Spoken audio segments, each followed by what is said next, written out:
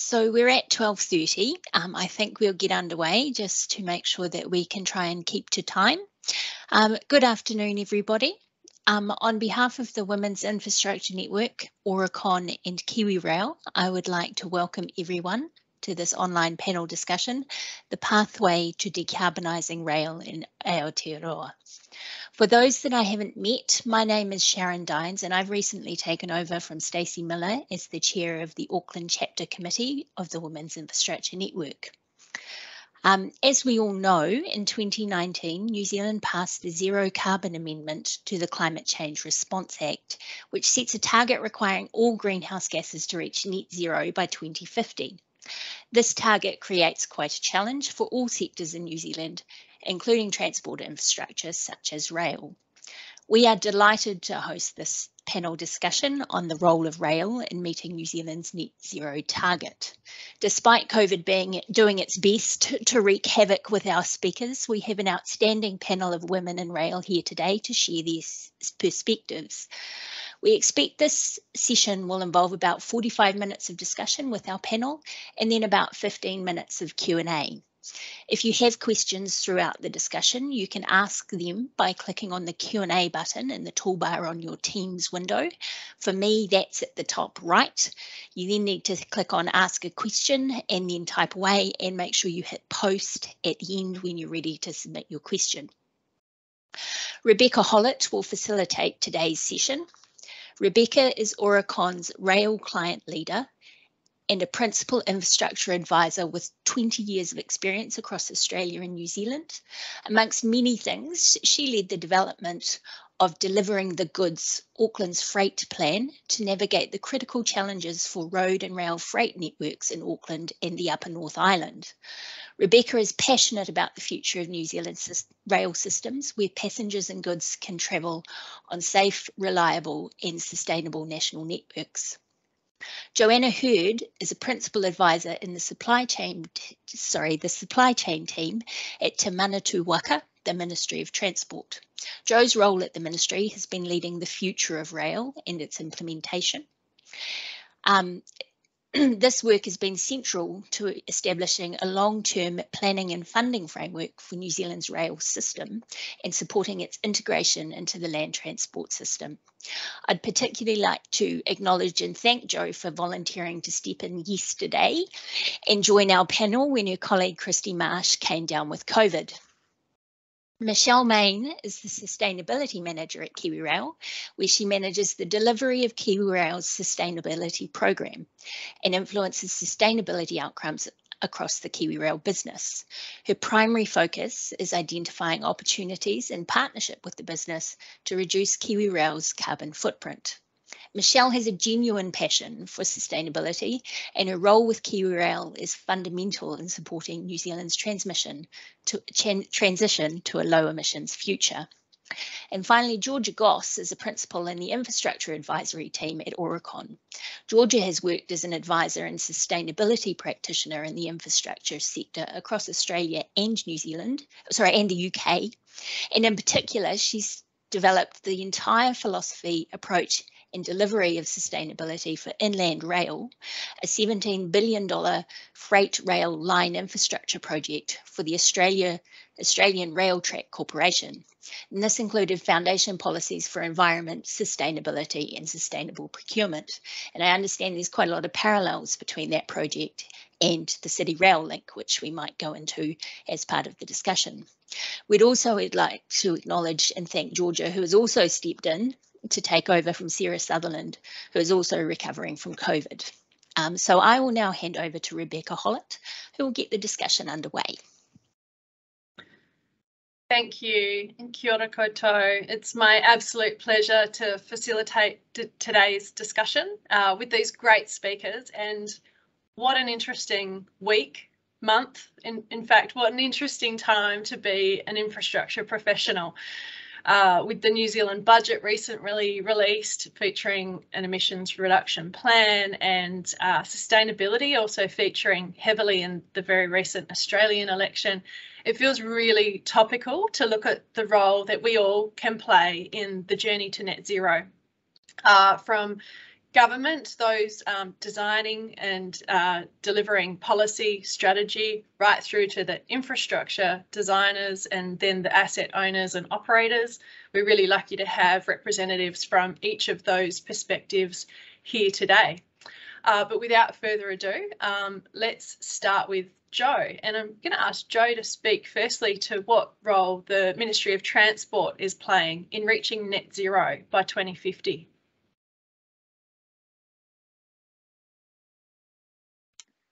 Ati Mārie, ko Joanna Hurd toko ingoa.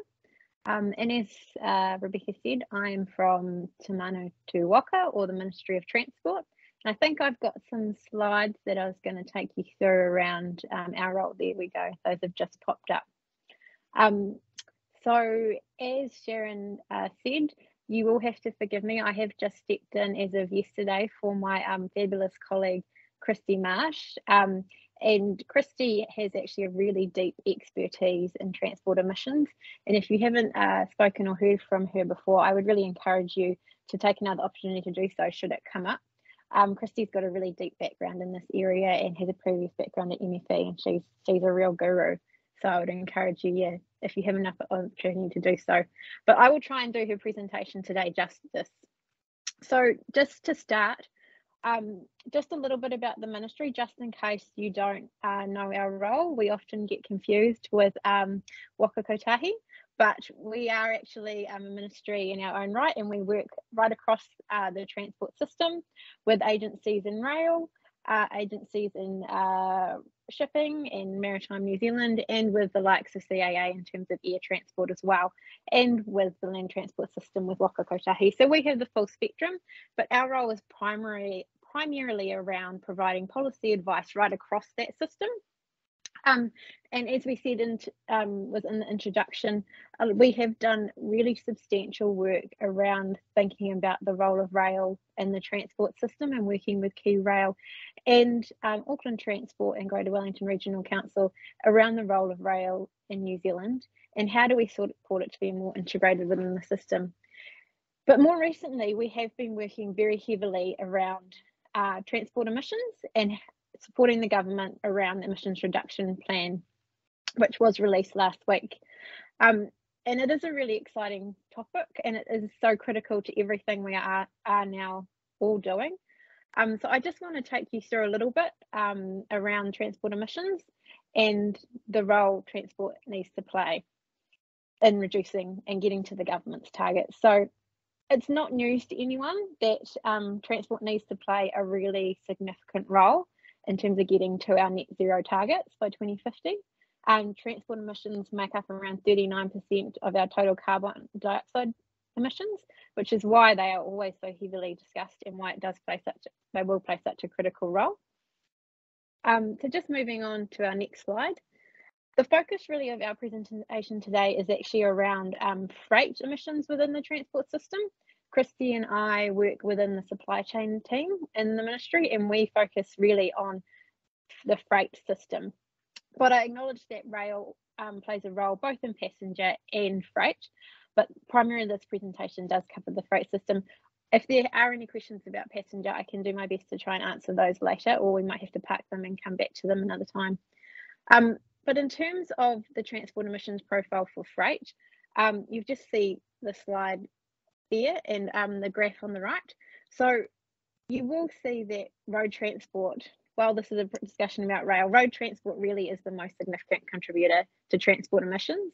Rail only makes up a relatively small portion of total emissions, and really that's a good news story when you think about it. So, and that the reason for that is twofold, and it won't be news to anyone. One is that rail is naturally a much lower emitter in terms of its emissions profile, but also such a substantial amount of our freight is transported by road. So I will talk a little bit more broader than just rail, and that because we have been really at the ministry working around the whole freight system. We've just had a question to please share our slides. Can they not? Oh, is that a question about sharing them afterwards? So I assume everyone can see them on the screen now. But we could probably, I'm sure we can have a chat about whether we can share them after the session. Oh, someone's asking to share them now. Not sure maybe Sharon could have a look at that. Or it might be that we might need to, if people want to have copies, we might have to share them afterwards, because I think Michelle and I will just have to work through whether or not there's anything in there that we have issues with. So sorry, just to continue on, it sounds like most people can see the slide, so I will crack on. Apologies to that person who requested that, but yeah, we'll work that through that afterwards. Just in terms of the next slide, so what is the role of the emissions reduction plan, which was released last week? So the emission reductions plan sets a series of specific targets, and there is one for transport. So it is aiming to get a 41% reduction in transport emissions by 2035. And really, in terms of freight, the focus is on the target 3 of the 4 transport targets, and that's around reducing emissions from freight transport by 35% by 2035. And you'll see there again in the graph on the right, the sort of bluey turquoisey colour there is around target 3, and you'll see how substantial that is as it moves to the right. And so that's all about the freight system and the contribution the freight system needs to make. So you'll see it is quite a sizable contribution that we need to get out of the freight system. So it is going to be a real challenge to meet that target. So in terms of how we're going to go about that, so again, as I've talked about already, at the moment, the freight sector is really dominated by road freight, and we have about 93% of the freight volumes in the road freight system. And also the road freight system already has a much higher emissions profile. So that really means that we have got heavy vehicles as our immediate focus. I think the other thing to note that isn't necessarily on the slide, but Michelle is going to take you through as well, is that also we've already made quite a lot of investments in the rail system that will already reduce its emissions profile further.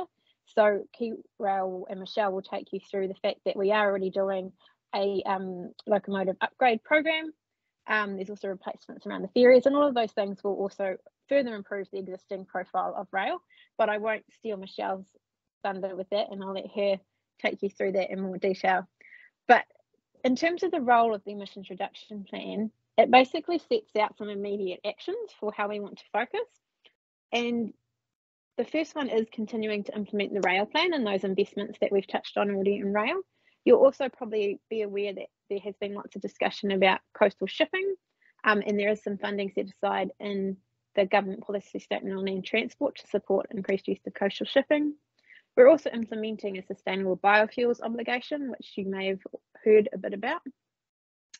And we're also, one of our biggest focuses from here forward is going to be looking at how we can support the uptake of zero emissions heavy vehicles and what kind of infrastructure is needed to support that. And finally, we're investigating ways to support industry to improve fuel efficiency. So those are the immediate actions set out in the ERP. However, we recognise that those are not going to get us to the contribution that the freight system needs to provide to our emissions targets. So alongside that, we're also developing at the Ministry what's called the National Freight and Supply Chain Strategy, and we're working heavily with industry on that. So some of you may have talked to us already about that. But basically, through that strategy process, we're going to look at developing the next set of actions that need to be undertaken and the longer term actions to really get to those targets.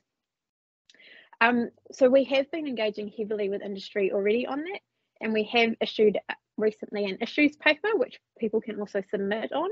But if you haven't seen anything about that already, I would really encourage you to pop on our website and have a look at the issues paper. And also if you have an opportunity to talk to us, please do. Otherwise, yeah, do submit through the issues paper, because we are really keen to hear more from everyone and work in partnership with industry to support the sector to get to those targets. So that's me. Thank you. Thanks, Jo. It's a great opportunity, I think, to have a look at the issues, the challenges, and to engage. Michelle, over to you. I guess noting the emissions reduction plan targets, it certainly sets a challenge for transport owners and operators like KiwiRail, particularly with a growing freight task and ideally a greater rail mode share. So what does the KiwiRail decarbonisation journey look like? Yeah, sure. Thanks, Rebecca. Well, as one of the larger energy users in the country, we've got quite the challenge ahead in terms of decarbonising our operations. And Sharon, I think I had a couple of slides to speak to here as well. Thank you.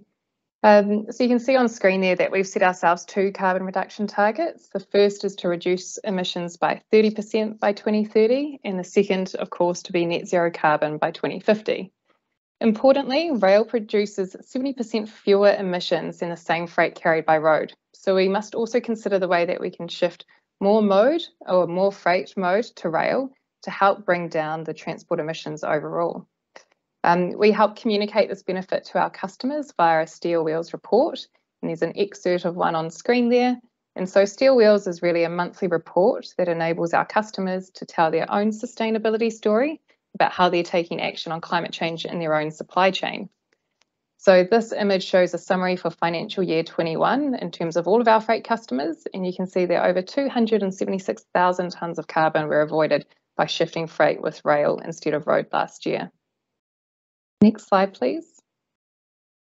In terms of our carbon footprint, this slide just provides an overview from financial year 21, in which we emitted 232,763 tonnes of carbon dioxide equivalent, just noting that this is scope 1 and 2 emissions only.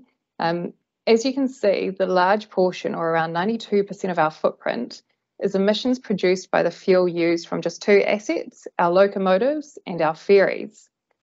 The remaining 8% of our emissions comes from across the business, including like our passenger vehicle fleet, traction electricity, and then electricity used by our facilities. So really, if KiwiRail was to continue with business as usual, then our footprint would also get larger and larger, or increase in line with increasing freight growth. So we really need to work hard to reduce emissions on an intensity basis as well as an absolute basis. And that's what plays into increasing modal share as well. So we'll really have to take a multi-pronged approach to achieving our carbon reduction targets. And I think our opportunities can broadly fit under 3 key tiers of carbon management, or the carbon management hierarchy. Different people might have slightly different groupings for this, but in terms of how we deem our opportunities, you could put them in the avoid category, so where we avoid activities that reduce or that cause emissions.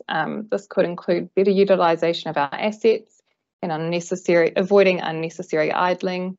Under the reduce bucket, we've got opportunities to improve the energy efficiency of our operations. For example, we have a DAS, or a driver advice system, so it's like a little screen inside our mainline locomotives, and a little bit like GPS for your car, but instead of telling the driver to turn left or right, it tells our locomotive engineers when to coast, brake and accelerate, taking the type of topography into account too. And that really helps them improve the locomotive fuel burn and speaks to that energy intensity piece of our operations. And lastly, under the replace category, there's an opportunity to replace our assets with lower or zero carbon propulsion technology systems, and ultimately eliminating carbon emissions from our organisation. Next slide, please. So I thought it'd be worth touching on some of the investment that we've had recently and where we're replacing some of our assets. And Joe, thanks for the intro on this earlier. So as you can see on screen, this year we've got 16 new electric shunt vehicles coming into our organisation. And in the top right there is just an image of what an electric shunt vehicle looks like. So it's a little battery unit. It's about half the size, but just as powerful as the diesel unit that they're replacing in the left-hand side of the image. And that particular shunt loco was 85 years old, and we recently retired that at our Hutt workshops. So we're certainly modernising our fleet through these asset renewals. Next on the list there is 15 electric locomotives being refurbished. So these are electric locos that KiwiRail already owned, and they're being refurbished so that they can continue to operate on the electrified part of our North Island main trunk line. You'll also be aware that we recently procured 57 new locomotives for the South Island. while they're still using diesel, they're going to be built to the highest emission standard, so EU Stage 5. They'll be equipped with a range of onboard technologies to help optimise fuel use, and importantly, they'll be much more powerful than our current fleet. So that this means we'll need less locos to carry heavier trains and potentially producing fewer emissions. I think importantly, it's also future-proofs the South Island locomotive fleet for future freight growth, because we'll have stronger locos that can pull more freight. Also on the list there are our operational shunt locomotives. So these are used for slightly different activities to our mainline locomotives, such as shunting. And during this procurement process, we're going to require, at minimum, a hybrid battery diesel unit with the ability to operate on full electric operation as well. And this will allow some of our older shunt locos within the business to be cascaded down to lighter duties and then ultimately eliminated as well, therefore reducing our reliance on fossil fuel for that fleet too. Lastly in the table, and the one that most people also know about, is our new Inter-Islander ferry fleet. So very, very exciting and transformational for the business, really. So the new ferries will be diesel electric battery, and they'll reduce emissions from our ferry fleet by 40%. So that's a huge step change and equates to about 16% of KiwiRail's overall footprint. I'd also just like to point out that they were the first marine loan in the world to be certified by the Climate Bonds Initiative, and that shows us, or that shows the CBI rather, that we're committed to reducing the energy intensity of that asset over its asset lifetime as well. I thought I would also briefly touch on the Infrastructure Sustainability Council, because in addition to replacing our ferries and our locos, we're also building more infrastructure. KiwiRail is a member of ISC, and we'll be targeting an excellent rating on 2 of our large infrastructure programs this year, or over the coming years. So that being the IREX terminals, or the Inter-Islander Resilient Connection Program, and our Drury railway stations here in Auckland. So I think the importance of ISC is that it will really drive the measurement and achievement of sustainability outcomes through those programs, and also importantly help KiwiRail target carbon reduction, help meet our carbon reduction targets. I also just wanted to highlight or acknowledge our partnership with ECA, who are the Energy Efficiency and Conservation Authority. So you can imagine that all of the support and co-funding that they've been able to provide in terms of helping us improve the energy efficiency of our operations. And then they also really provide guidance and support to our internal Carbon Zero program. So as you could imagine, with this level of investment and replacement coming up, the KiwiRail of 2025 and 2026 is going to look very different to the KiwiRail of today. So at the same time as we're delivering on this current investment, we're also delivering on the government's investment to upgrade the below rail network, and that will help take us to a more resilient and reliable place for our freight, scenic and metro rail services. We'll then be able to really leverage our modernised assets and our increased capacity and really increase the freight tasks that we can carry. And most importantly, we'll be able to provide that key solution for New Zealand to meet its emissions reduction targets in the freight and transport sector. That's awesome. Thank you, Michelle. So much going on, and you made a nice segue there, I guess, to from the operations, the rolling stock elements, right through to the track and below. I was just having a look at our audience, and there's a number of people from different backgrounds, and probably quite a few who, like me, work in consultancy. And wanted to throw to Georgia now to talk about what is the role of major projects where perhaps our designers, our engineers, our advisors perhaps have the opportunity to influence change on projects of scale. What's your experience been there, Georgia? Firstly, thanks for having me. And both to the Ministry of Transport and then to KiwiRail, well done. I think really important in having that government directive and initiative, because it sends really super clear messages down through the rest of the supply chain of this is what we need to achieve and deliver. And then KiwiRail then putting a really clear framework around how that's going to be delivered and how your projects are going to deliver that. So from a major project point of view, that's gold. Having the client and the end sort of client being government, that driving it allows it to be put into procurement really easily, and as a sustainability practitioner, not having to justify why you want to put it in the contract, I think is really, really a great space to be in, which unfortunately Australia, freight rail particularly, is incredibly disconnected. And so there isn't one overarching mandate coming down from government, and then there isn't one sort of operator and asset owner. And so that creates a real disconnect, and it pulls on very different business levers of what to invest in and why. So I think Australia actually has quite a lot to learn from New Zealand. Major projects are basically the vehicle in which to implement policy and the objectives of the end client. And that's a particularly large scale one. So inland rail here in Australia is 1,700 kilometers across 3 different states from Melbourne to Brisbane. It's all inland. And it 1.8 kilometer double stack trains going at about 110 kilometers an hour. But the primary driver for is exactly the same challenge that New Zealand has, which was taking freight off roads, both from a safety point of view, from a congestion point of view, but also from an environment point of view, because 1.8 kilometers of a double stack train is equivalent to about 110 B-double trucks, which is an awesome outcome.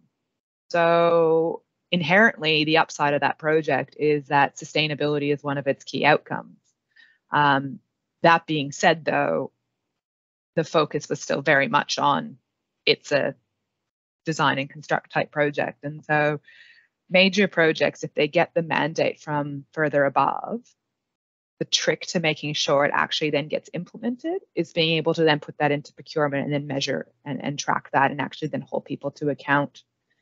The additional thing major projects does, if you've got that clarity from government and key operators, is it allows for your supply chain to engage early.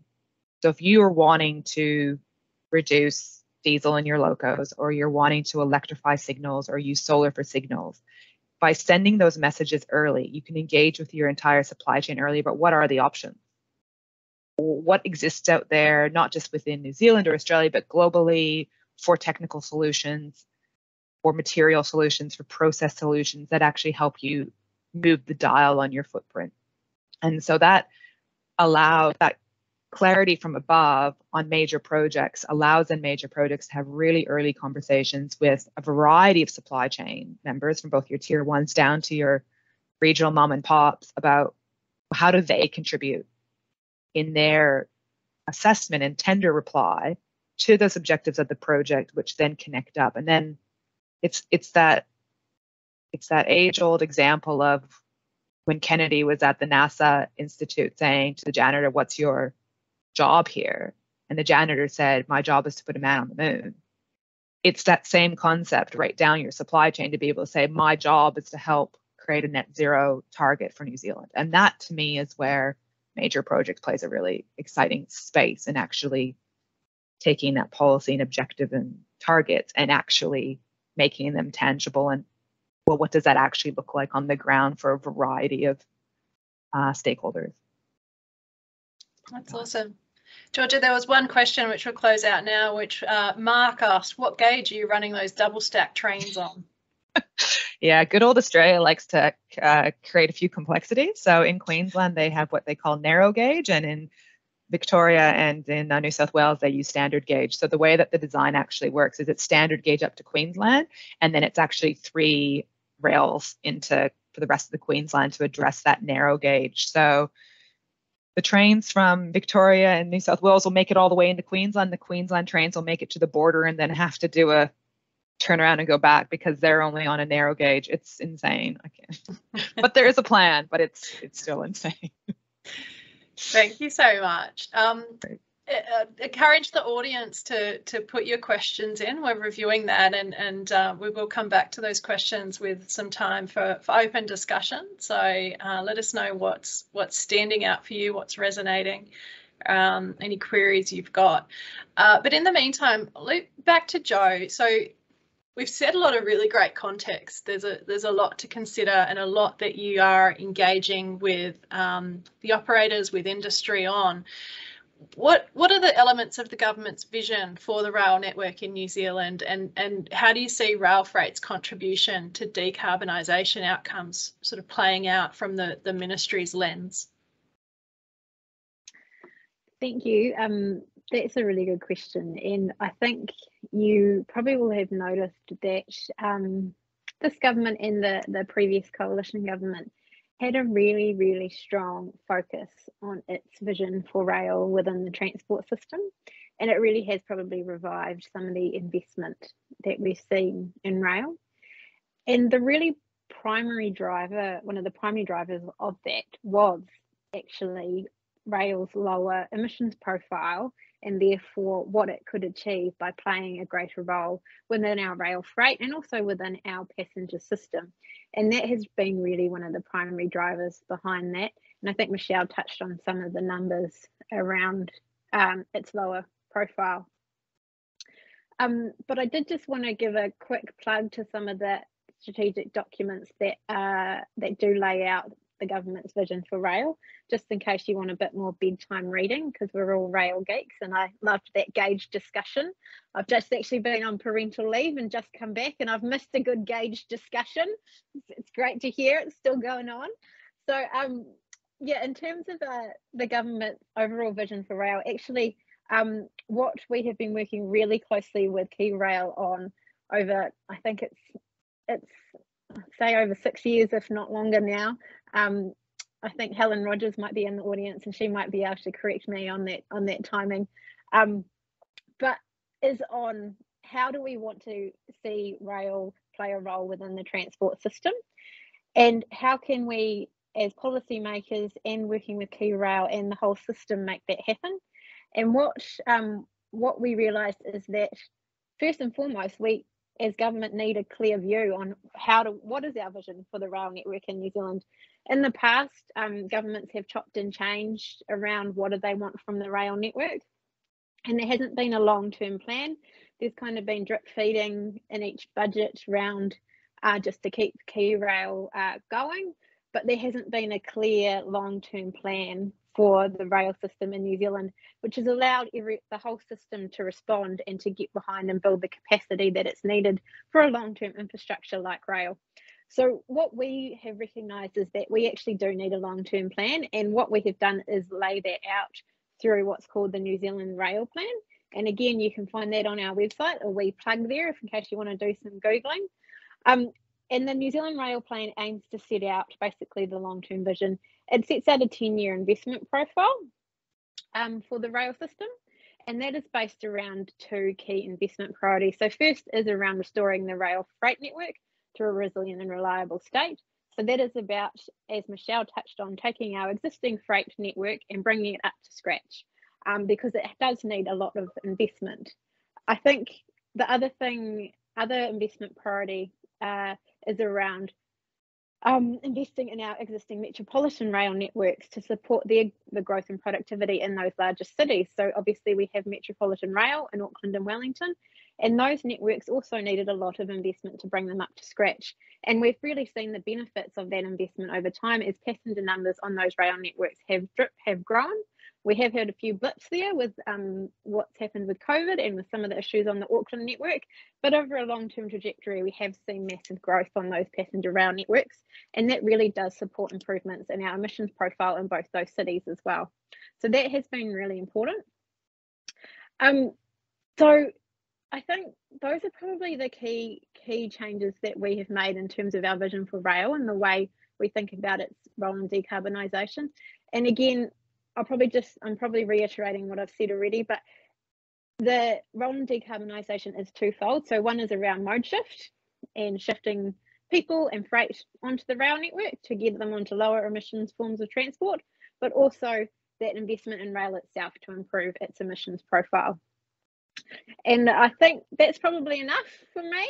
I'll probably let the next person talk. But yeah, if you're interested in engaging on our next steps around that too, again, we're really happy to chat, because I think the other key thing we're aware of is that there are still barriers to mode shift, and we are doing a bit of work with Waka Kotahi as part of the our strategy development process to look at those barriers, and we're really interested in input through that process. So if anyone wants to talk to us further about that too, also please get in touch. Fantastic, thanks, Jo. I'll go back to Michelle, because I think some of what was discussed there is related, and you've talked a bit about the current activities, the procurements that are in play now, but there's a long-term vision in mind, and the investment from government, the intent to invest and revive rail, like Jo said, gives a good platform for KiwiRail's longer-term vision. There's a related question from the audience, which I think you might be able to build in, and Ellie said it's really interesting that for New Zealand's transport emissions to go down, KiwiRail's emissions probably need to first go up. So you're wanting to increase the mode share, which is right. So how are you addressing this as a sustainability professional? And it maybe can, I think, is related to some of what we've talked about and the sort of, future focus of KiwiRail, Michelle. Great, yeah, thanks, Rebecca, and good question. And maybe I'll make my way through my response and then I can answer that bit at the end if it's not already answered. So I guess KiwiRail's future focus is, how do we actually get to net zero carbon? So I identified a few of our upcoming asset procurements or asset replacements, but I guess our next focus is what we do for our mainline locomotive fleet in the North Island. That will mean deciding what to do by as early as the end of this decade. So from the late 2020s on, we'll need to be making decisions about what our next mainline loco procurement looks like. There's been plenty of new and exciting developments in the rail technology sector recently, so it's really about understanding what the best solution is for both KiwiRail and New Zealand on our pathway to net zero. Some might think that 2050 is just around the corner, but I guess when you're making an investment decision, it can feel quite far away because there's so many uncertainties at play. So as part of understanding what that next procurement looks like, we also need to understand some of the uncertainties that will feed into that process. Some of the uncertainties could be technology. So for instance, what is the likely technology going to be available then? And how sustainable is that from a whole of life or supply chain approach? In terms of the supply chain, again, how will rail be used in supply chains in the future? What will the supply chain look like? Is it going to be markedly different to what it is now? And then finally, policies. So what policies will the government put in place to support decarbonisation from the transport system? And again, how will the supply chain respond? So in helping us to get to the right answer or a set of answers, we've had to develop some potential future scenarios. So they're really based on different mode shift goals, different supply chain factors, plus the freight volume estimates from the National Freight Demand Study. And those are going to help us sense test what the most ideal solution will be. So far, and it probably won't be much of a surprise, but some of the emerging technologies or options for consideration will be electrical energy. So that would be through the expansion of our existing overhead electrified network. Hybrid options, including the battery hybrid technology. And that could also have the benefit of utilising a partially electrified network. Then, of course, there's carbon neutral liquid fuels, so principally biofuels or an additive or a substitute to fossil fuel. So you'd still be maintaining the internal combustion engine componentry of a regular or a diesel locomotive. And then lastly, green hydrogen. So we'll need to focus investigations on the application of hydrogen fuel cells, including the supporting supply chain or infrastructure that would be required for those. The work will ultimately conclude with a recommendation for an option or a suitable suite of options, and then that will go into a further detailed investigation scenario. But just to provide an example of what the future of rail could look like in terms of our net zero pathway, is that we could see the completion, say, of electrifying the North Island main trunk from Auckland through to Wellington, and then potentially partially electrify other parts of the network.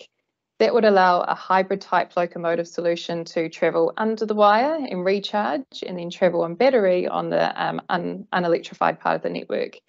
So the benefit of an option like this would be that it would reduce capital costs because you don't need to fully electrify the network, and we know that there's quite a heavy cost associated with full electrification, but it still allows us to move away from being reliant on diesel, and so it supports our carbon reduction targets while also making rail a more affordable mode of transport.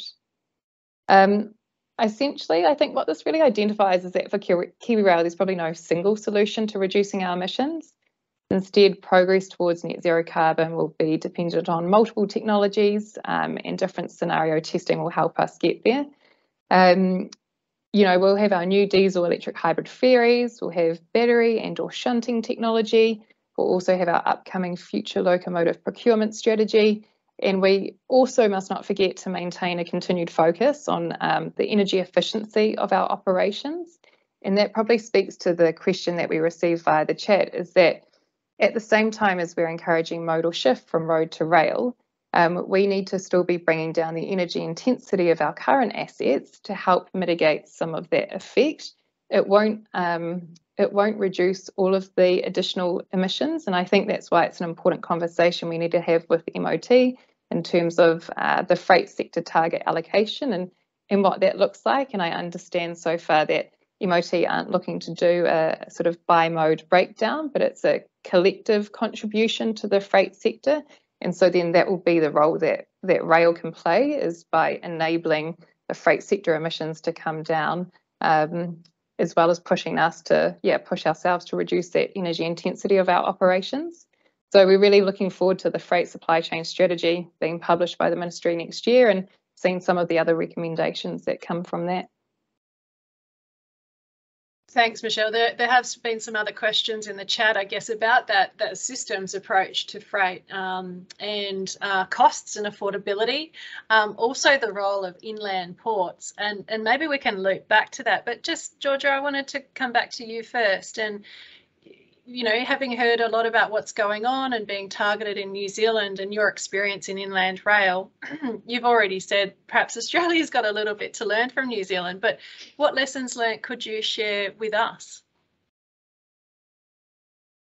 So I think the lesson learned to date for inland rail particularly was that so while the mandate didn't come from the government to set some sustainability objectives and targets, I did at Inland Rail, and I made them publicly available within the first annual sustainability report, so that basically we couldn't go back on them. So I think being clear from the outset what those objectives and targets were, and then finding ways of embedding those requirements through all the different systems and processes in the project lifecycle. So we looked at everything from people's position descriptions through to what went in procurement, how things are assessed in procurement, what went into contracts. We really looked at all the sorts of elements that contribute to the success of those objectives and making sure that everybody understood their contribution to those. So you look at the ISC rating as a great example. It's a great tool for assessing sustainability success, but a number of those credits don't sit with the sustainability manager on a project, and nor should they. A lot of it sits with designers or the enviros or the stakeholder engagement leads, and it's really important in order to deliver that rating that all those people understand that requirement. All those people feel empowered to contribute and see the value in that, because there's no point a sustainability practitioner trying to explain to a stakeholder engagement lead how to do a stakeholder engagement plan. Like, it needs to be a collective, and I think that was the real success of what's happened on Inland Rail, is that there was a culture created and everybody really fully understood how they contributed to that success. Thank you, and keep your questions coming. There's a couple here, and maybe I'll ask Joe to think about this one, because it does ask a question about policy. So it was that question about what role will inland ports play in reducing VKT? It's that sort of systems approach, I guess. Josie went on to say that she seemed to think at some point New Zealand used to have a policy that actually limited the distance goods could be trucked. And she was asking, what's the likelihood of that being potentially used as a future policy? But I guess, what's the policy view to increasing the utilisation of the rail network and perhaps controlling that mode shift? That's a question for me, right? Yes. Yeah. So I think there's probably two related questions in there. I think it's probably fair to say that we've taken a what I would call a supply side or an investment based approach to supporting mode shift to date. So we've really been focused on how do we supply the right infrastructure and enable Key Rail to provide the right services and the passenger network to provide the right services to support that mode shift onto rail. So we've really been focused on bringing the infrastructure up. But we do acknowledge that now that there has been such significant investment that we do need to consider whether there are any barriers to that shift onto the from the demand side. So why are shippers not using rail? Will it be sufficient, the investments that we're making and that's those service improvements and those changes that Key Rail will make to make people shift more freight onto rail, and through making the passenger network more accessible, will those things be sufficient to have people shift? And I'd say those are still open questions from our perspective, and we're really interested in views on whether they will be sufficient. As I said, we are undertaking some work around the barriers to rail freight mode shift with Waka Kotahi at the moment, and we're working with EY on that, so we are interested in views on that. I think one of the solutions which has been discussed in the questions is around what are the role of, sometimes people call them rail hubs. I think they're more like integrated land transport hubs, because it's all about bringing road and rail together to get that scale and then get things onto the rail network from the road network.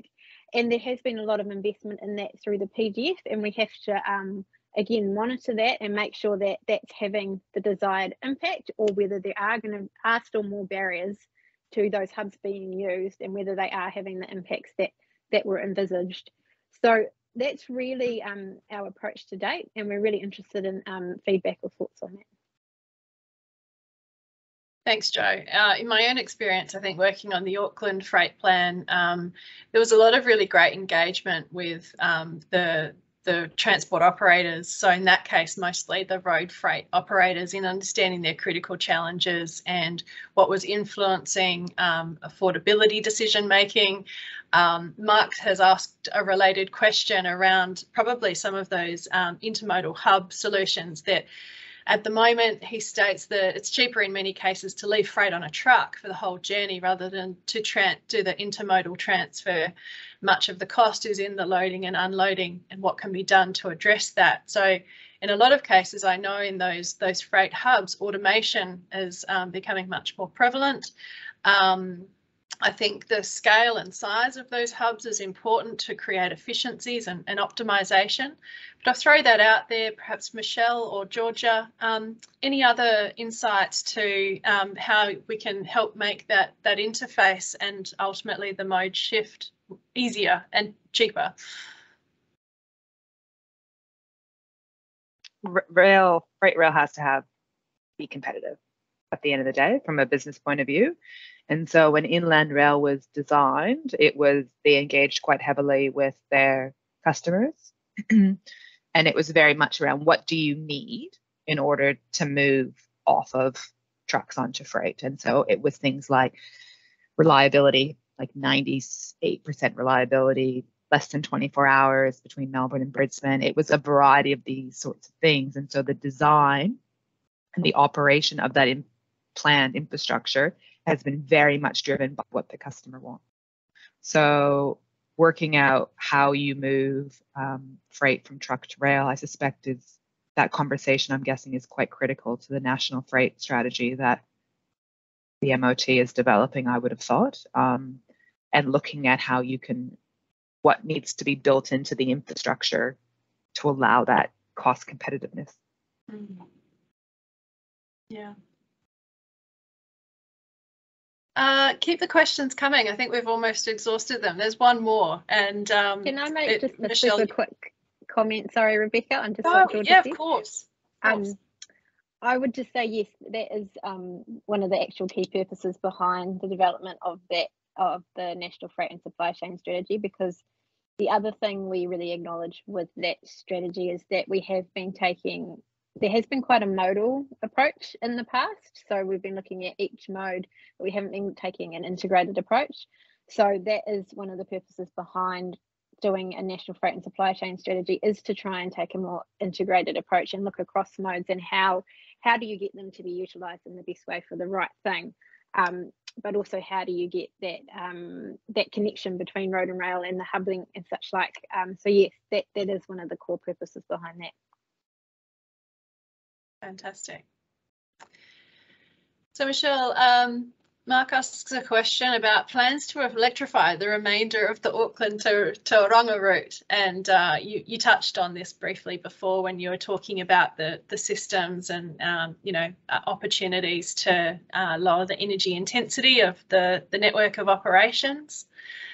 How's that the extension of electrification playing into QRail's plans? Yeah, well, as I mentioned earlier, thanks, Mark, for your question. It's definitely part of our consideration in terms of the investigation we're doing for our future procurement strategy for locomotives. And so we're still not sure yet what that mix or that solution will look like.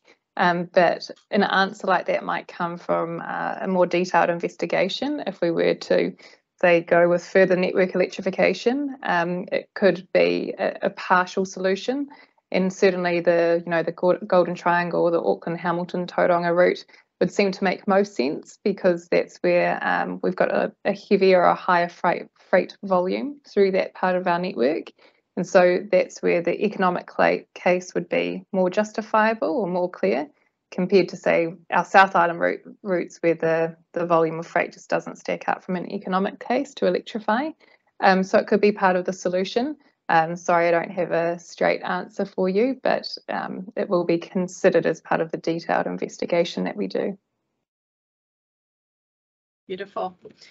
We've come to the end of the questions that I can see in the chat. So I guess maybe before I hand back to, there's a hand up. I'm not sure if I can someone see who has? It was someone named Louise. Okay. It's gone again now. I'm not sure. Can we open up for people to ask questions, turn on their sound and ask questions, Paige or Sharon?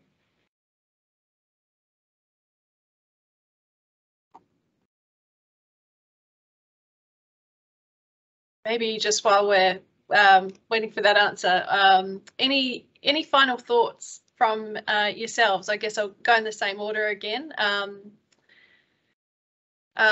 Jo, any final thoughts from you?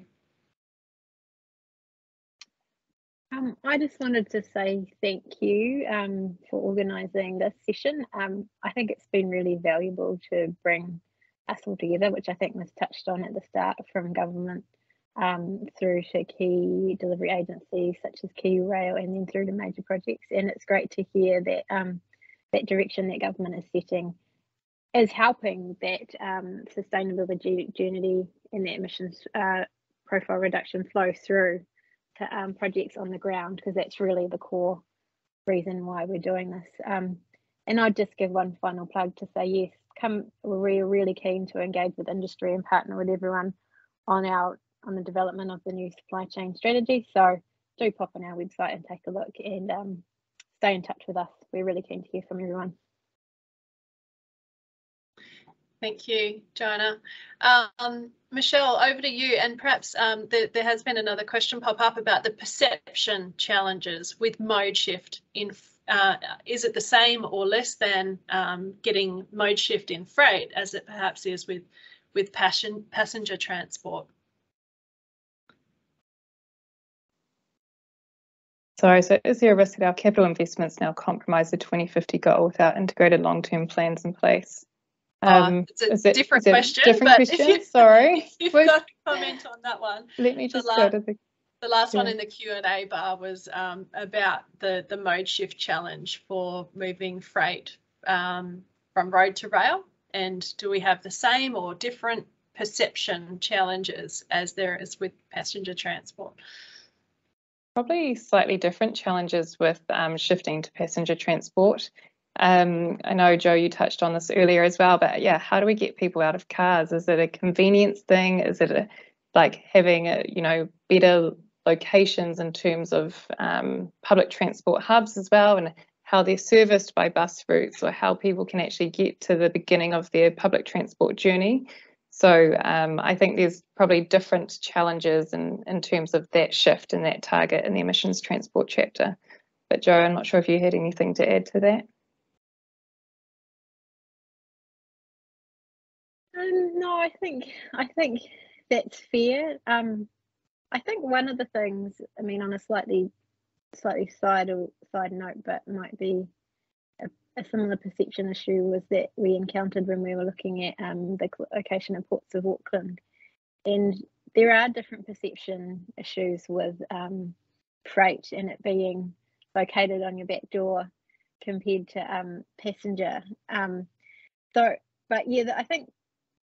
Yeah, I don't know if I have any answers to that, but I just would say, yeah, there are probably different perception issues. And again, we have to work through exactly what those challenges are. And I think this is also where it's quite important that having Georgia here as well is sometimes we do get a bit too centric on the whole discussion of the whole rail network or the whole passenger network, but actually we have to look at the cases on a project by project basis and whether they stack up for investment, and so whether the demand is there.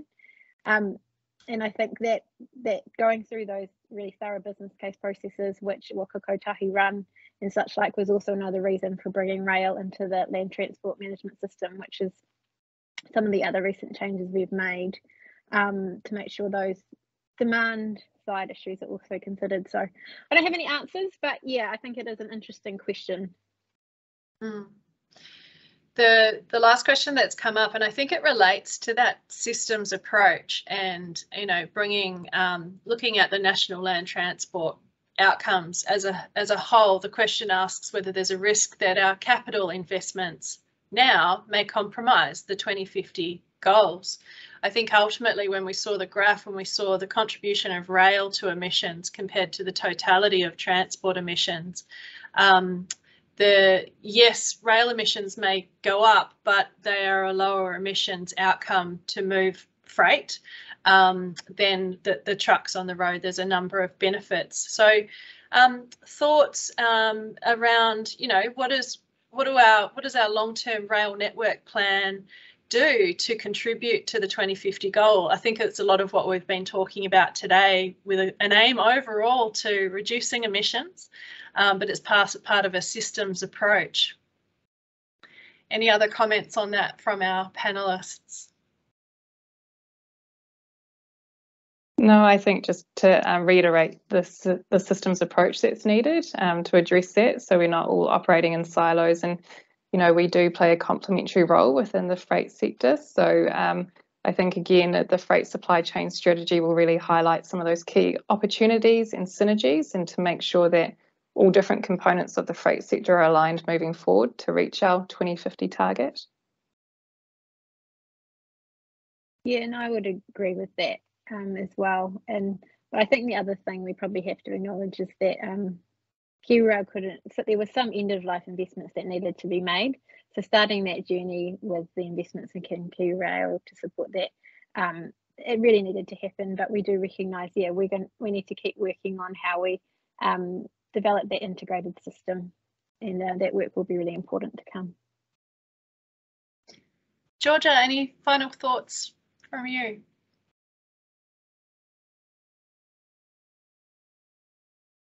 I think for me, one of the biggest lessons learned out of inland rail and rail in general in Australia is that it's a relatively risk-averse industry, and rightfully so. It's safety's number one. But if we are going to address decarbonisation in rail, the adoption of new technology, new materials, new processes needs to ramp up in order to actually meet those targets. And so I think the real challenge for the likes of particularly KiwiRail is how do you trial and test those new processes, materials, et cetera, recognizing the risk profile of rail in general. So that's the lesson from in Australia, is that what I've noticed is that it's a very disjointed approach on adopting new technology and material, and there seems to be a lot of people running in those silos of developing certain things, and how rail adopts that stuff quickly without the age-old, needs to be in play for 50+ years before we adopt it on a grand scale, I think is going to be, or if we can unlock that, I feel like rail will move through that decarbonisation journey very quickly. Awesome. Well, I see we're almost at time. I wanted to thank all of our panelists very much for your insights and context setting and views to the future of our targets. It's an exciting journey, and we've all got a part to play, I think. Great to hear that the Ministry and KiwiRail are so open to engagement, and from an industry perspective, it's great to be continuing these conversations, and encourage you all to do the same. So thank you very much. Thank you. Thank you.